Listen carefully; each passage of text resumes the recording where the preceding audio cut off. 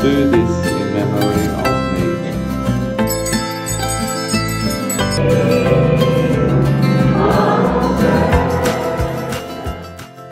Yeah, it's a great celebration today, the 50th anniversary of St Peter Julian Eymard.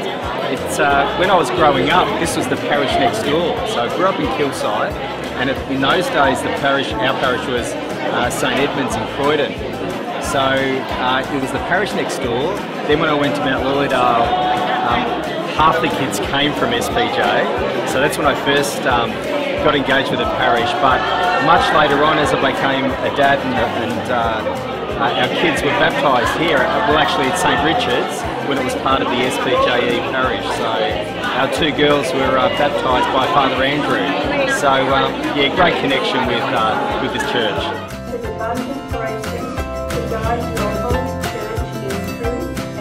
We're here today because it marks 50 years of Church in Mooroolbark, and there's so much effort gone into it because there's so many people have contributed to making this parish such a vibrant, welcoming parish that we are. And we had to acknowledge that. We had to acknowledge our history, we had to acknowledge our current situation, and then we had to look at planning our future of Church in Mooroolbark. What stands out for me is the cultural diversity we now have in this parish, and that's something we wanted to certainly showcase today. And we've got people from, I couldn't even tell you how many countries now that come through our doors, and we have to welcome everyone. We've also got our own parishioners who have got so much to offer in terms of, you know, what their history is with the parish, the people they have known, the people that have made this parish great, that not everyone's aware of. So we need to make sure that this today is about them too. Well, it's always been a really active and vibrant community. Obviously, the change is what you see with the buildings at the school and those sorts of developments. But it's always been a vibrant church, and you saw it here today. So I'm sure it's going to have a great 50 years ahead of it.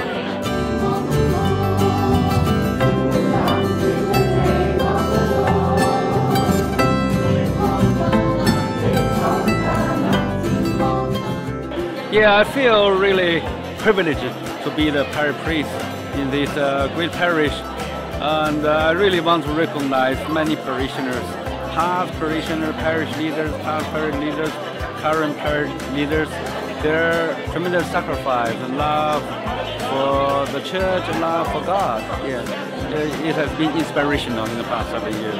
Yeah, well, parish, I believe, is thriving.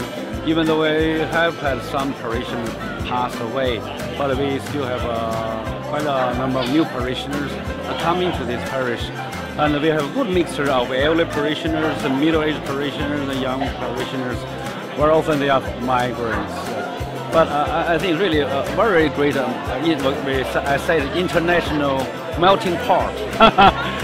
Yeah, I think our parish, when I came here 7 years ago, was very Australian, Anglo-Saxon, you know. Till now, I'm parish priest, I'm Chinese origin. And our parish has really become so diversified, multicultural. It really is a reflection of the society of Australia. And basically, we can walk and live in harmony with each other. It's a miracle, I would say.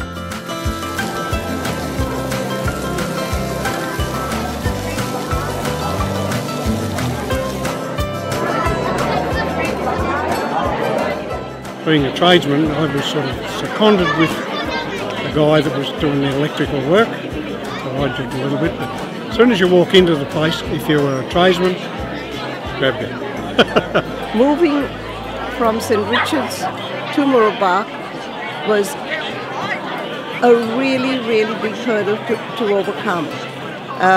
Fortunately, we had a good leadership team. Father Joseph made sure that everyone was included.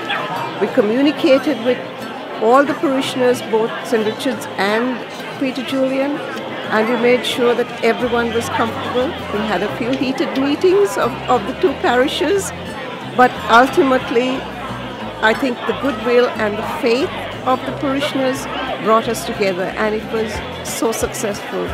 And today it's seamless. It's a community that has come together through a difficult time, and now we're just one.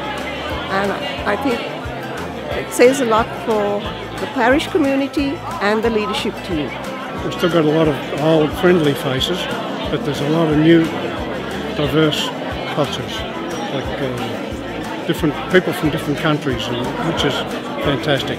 There are people from about 50 countries in this parish, and you look at us today and you think that we're all from the one country. There is no difference. Everyone is welcome, everyone prays together, lives together, works together for the betterment of this parish, because I think most of all we are proud of this parish.